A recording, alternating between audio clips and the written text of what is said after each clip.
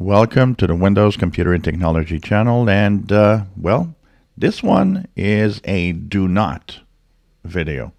You bought a brand new PC and you are going to buy a brand new Windows 11 PC. Things not to do. This video is going to be only one, but I will enumerate several things not to do. So first of all, you go and buy it. Do not take any antivirus offer that they're going to actually sell you. Do not take extended warranties. They are useless for the most part.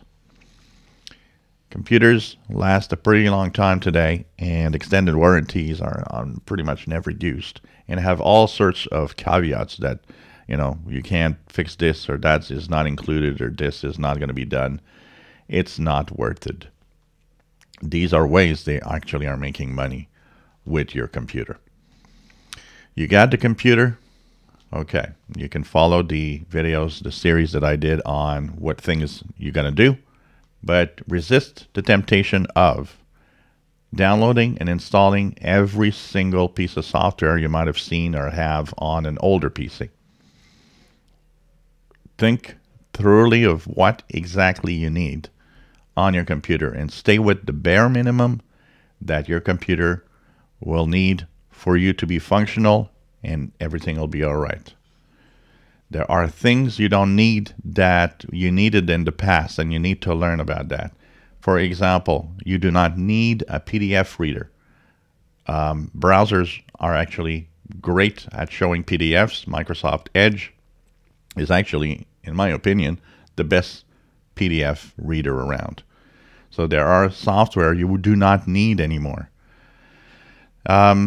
Resist the temptation of downloading anything that says it's going to speed up your PC or optimizers.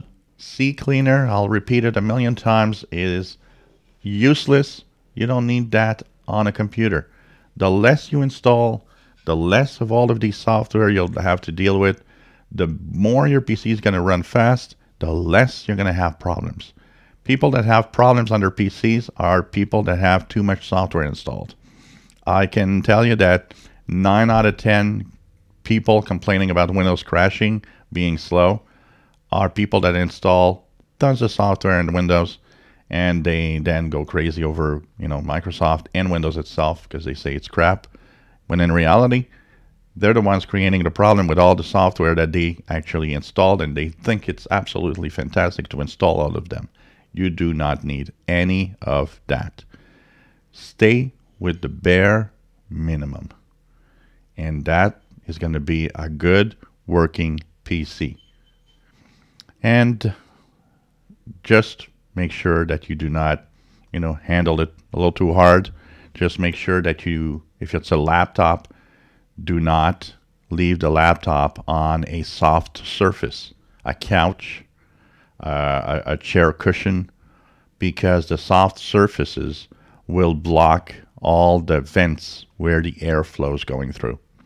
I don't know how many people that called me and had either burned up PCs because of leaving them on a chair or on a couch, or they don't know why their PC shuts down. And when you start talking, you realize, well, that's because you're leaving it. There's no air flowing. Where you put it, the air can't flow. And it's the same for a desktop. Leave it a few inches all around to make sure the airflow goes through.